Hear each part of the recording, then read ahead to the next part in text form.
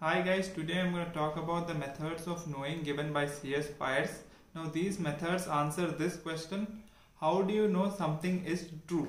So basically there are three non-scientific methods and one scientific method. The first non-scientific method is the method of tenacity, where people believe something to be true because it has always been true. For example, a shop owner says that I don't believe in advertising because my parents did not believe in it.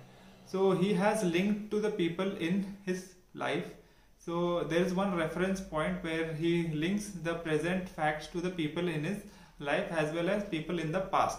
The basic idea of the method of tenacity is that nothing changes. Whatever is good, bad or successful in the past will continue to happen in the future.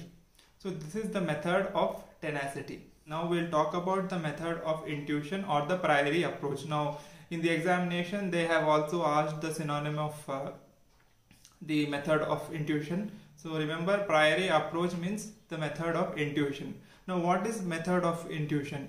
A person assumes something to be true because it is self-evident or stands to reason. Now these two words, self-evident and stands to reason, are linked to the method of intuition. Now for tenacity, remember these things, that something is true because it has always been true. So T, tenacity, is equals to 2 T's. So remember like that. Something is true because it has always been true is the method of tenacity. Now intuition talks about basically a person assumes something to be true because it is self-evident or stands to reason. For example, the creative people in advertising may not test their advertising methods because they know that their methods will attract customers. Now they have to do a pilot test before sending the ads to the consumers. Basically you have to test the advertising methods.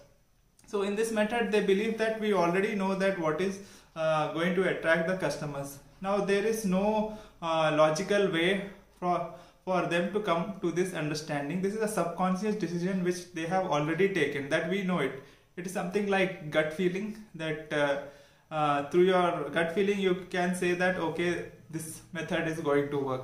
So this is the method of intuition. The next method is the method of authority. Basically you believe something to be true because an authoritative figure has said to you. For example, a teacher might have said something to you which you may think it is true, a parent, or even a well-known journalist might have told you something and you think that that is the truth. So this is the method of authority. The last and the most important method, the scientific method, approaches learning in a series of small steps where one study or a source may point out only the indication of the truth.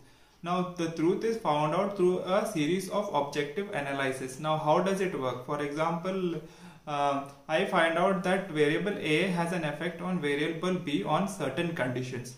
Now this study which I have done has to be replicated by the entire scientific community, and if this fact stands out in the scientific community that a variable A has an effect on variable B, my study is factual or truthful.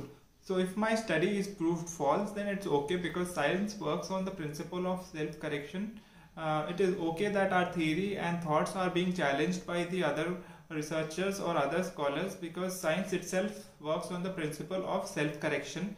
For example, take the powerful effects theory, which says that media had a powerful effect on the audience. Basically this was challenged by Paul Lazarsfeld by his limited effects theory, where he said that it is not just media which is affecting the audiences. There are various other factors in the society which also affect the audiences, and media does not have a powerful effect which was thought by the powerful effects theory. So this is how the principle of science works. So these are the 4 methods of knowing. There will be direct questions mostly in your paper 1 and paper 2, and apart from that, as I told you, priori approach once it has come as a direct question. So guys, all the best and keep working hard. Thank you.